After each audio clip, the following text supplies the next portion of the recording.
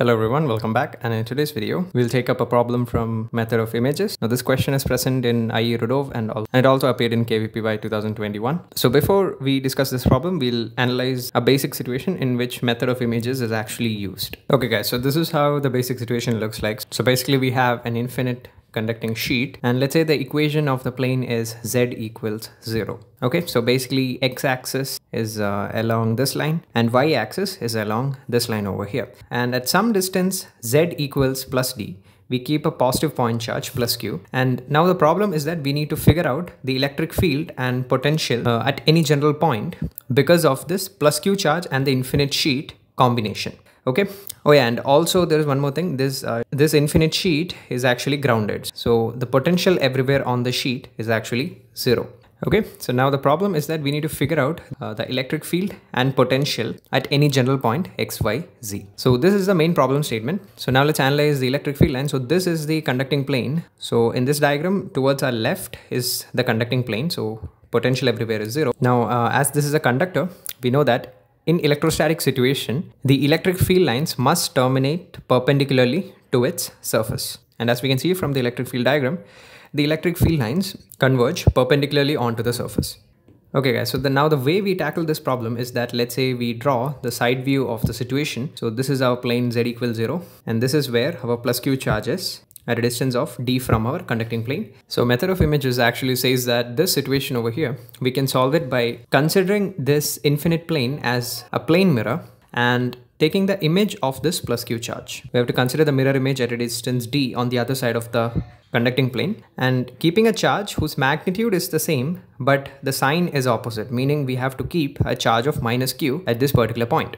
Now we can actually forget about this conducting plane and we can treat these two charges as simply two charges kept in space in vacuum, and we can write the electric field and potential at any point in space. But there is an important thing you guys need to keep in mind, that is that we can only write the electric field and potential for points that lie above this plane.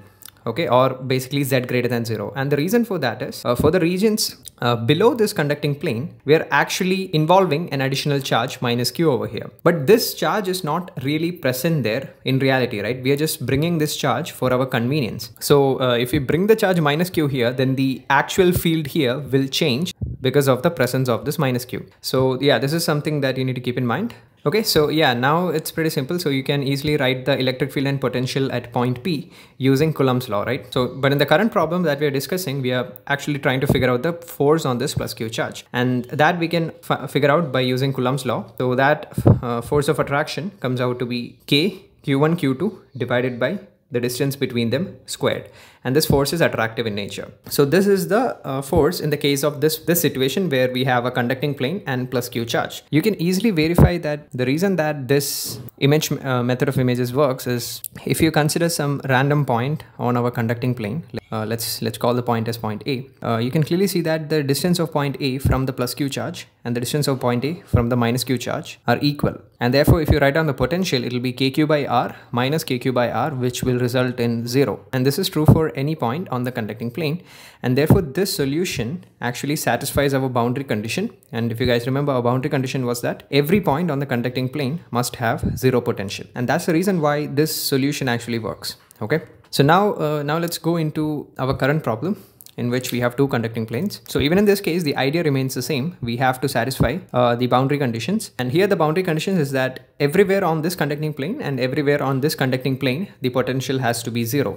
Right? Now let's say if there was only this conducting plane present, then all we had to do was place a minus q charge at a distance of d on the other side, right? And if only this conducting plane was present, then we had to keep a minus q charge on the other side of the plane, exactly like the first situation. But this, if you guys observe, let's take this vertical plane. This plus q and minus q charge together have 0 potential contribution at each point on the conducting plane. But this minus q charge actually ruins it, right? If you consider any point A on the conducting plane, because of these two charges, it will be 0 potential at A. But because of this charge, there will be some negative potential at point A, which means this solution is not complete.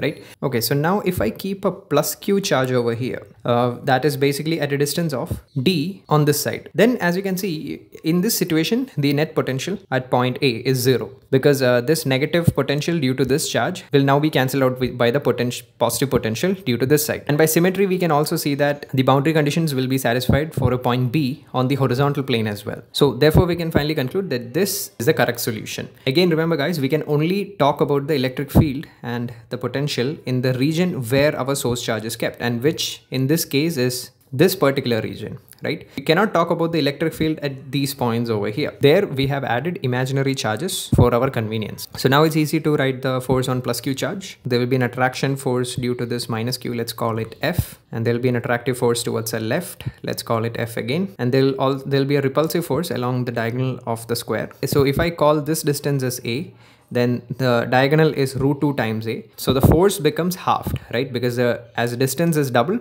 the force is now half. So the repulsive force is going to be F by 2. So the resultant of these two equal vectors is root 2F, and it is along the angle bisector. So the resultant force is going to be root 2 minus half times F towards the center of the square, which is O. Now F was nothing but the force of attraction between these two charges. So that would be KQ divided by 2d squared, which is 4d squared, which means you'll get this as the final answer. So the correct answer for this question will be option C. So yeah, that was it for this video guys. If you enjoyed, please do like, share and subscribe. And that's it. Thanks for watching.